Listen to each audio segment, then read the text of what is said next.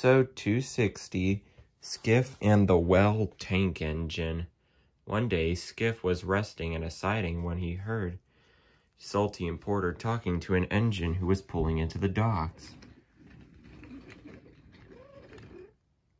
"Well done, Sonny, me hearty," said Salty. "You got your train here on time." "Indeed, these scissors will be perfect for cutting paper on the mainland." "Indeed," said Sonny.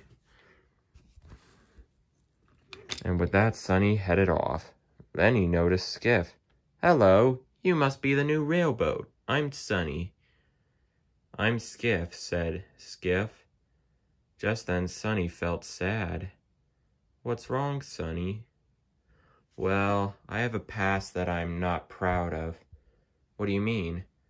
"Have you heard of the British Mafia?"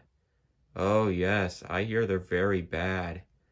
"Well, I used to be an engine who worked for them, but at one point I got separated from them.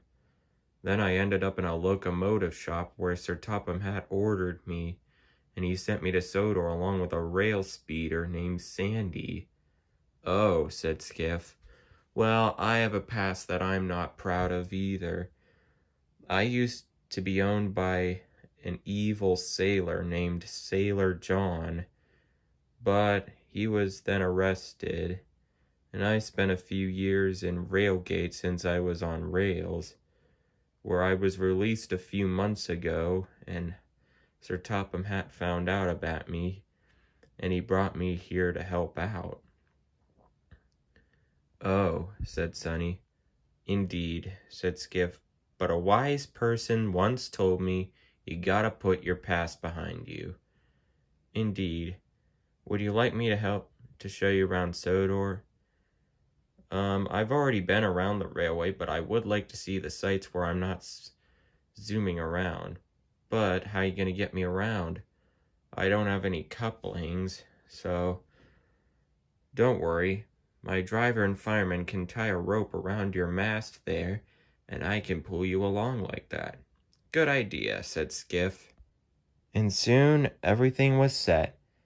The rope was tied around Skiff's mast, and Skiff and Sonny set off.